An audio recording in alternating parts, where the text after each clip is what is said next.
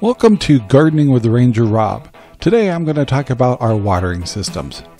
Hello everyone, this is Ranger Rob and this is Gardening in Arizona.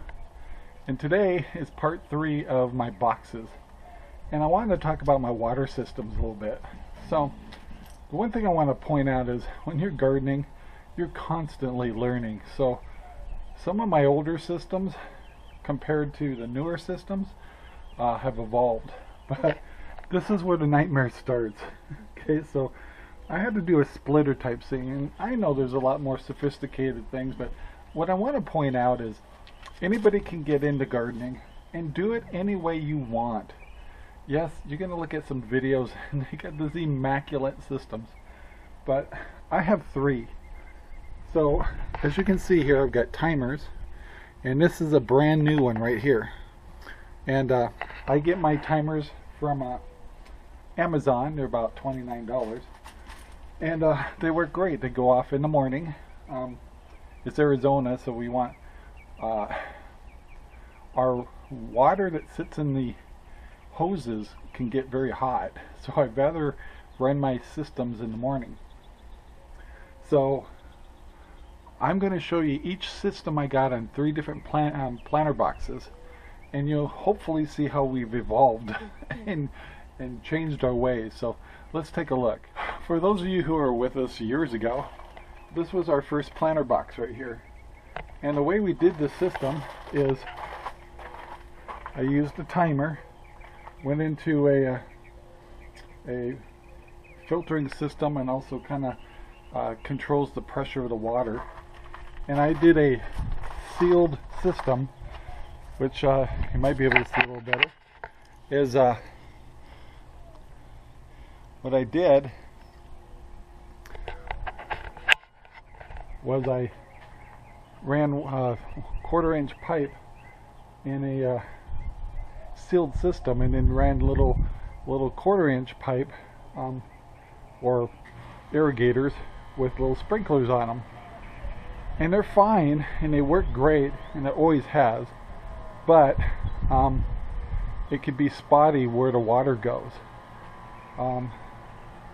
And then sometimes, like let me come over here, I've actually added some extra little sprinklers because we put some new carrots and stuff in here, and I didn't feel like the water was getting to them, so we put in little sprinkler heads in that area just to get more water to this area. So zucchini is in here, and it's getting watered just well, really good. And then, as crazy as it seems, I just tapped off the end of this and ran little jumpers into the flowers, and that works fine. Is it pretty? No. But let me show you the second system. Alright, the second system starts from here too. Has a timer. I ran a regular garden hose all the way down to the fence over there. And let's take a walk over there. And it feeds 4 barrels and my newer garden box, not the newest.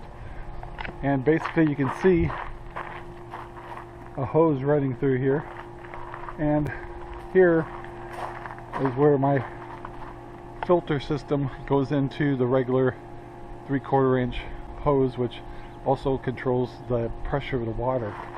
And what I did with these is I literally ran the pipe behind right here and brought them through each barrel, and then tapped into them with little 1/4-inch jumpers, which is really hard to see with the strawberries, but you can see how the water system goes through, and you can see the little taps, and a beautiful strawberry goes all the way through,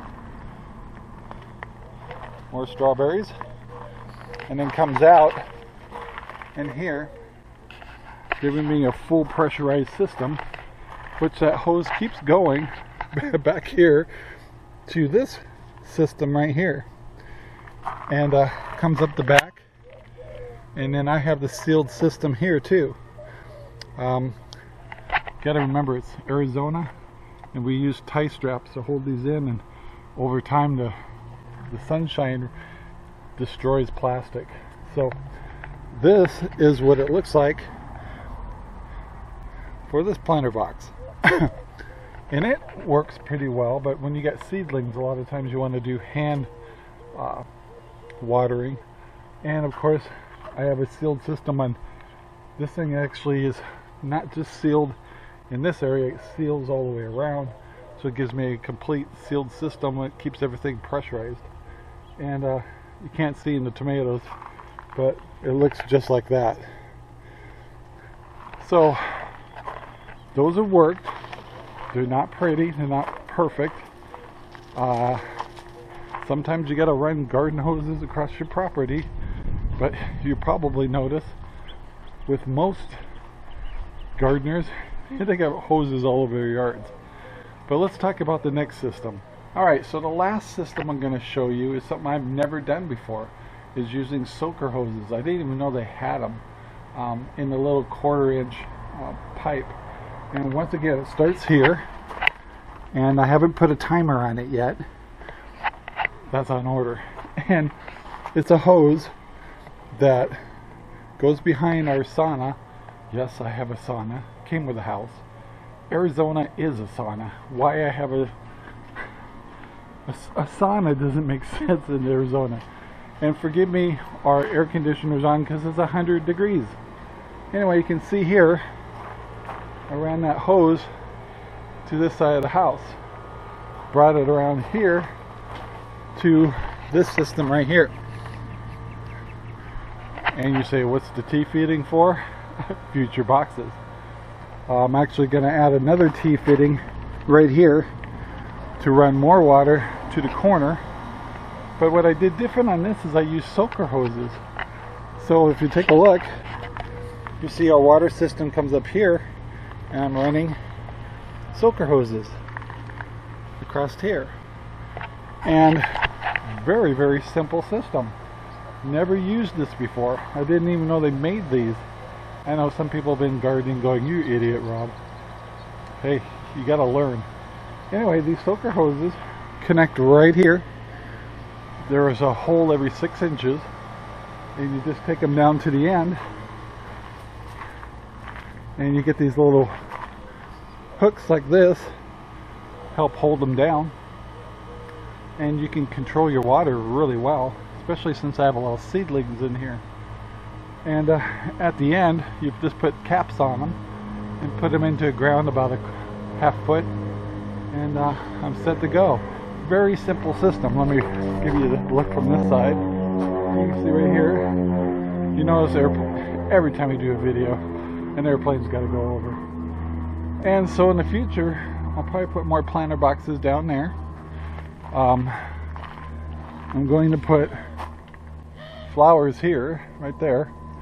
And along here, this fall, we're going to do potato bags, or 10-gallon potatoes. And I can't put boxes here because we have monsoons here, and we got to make sure there's drainage.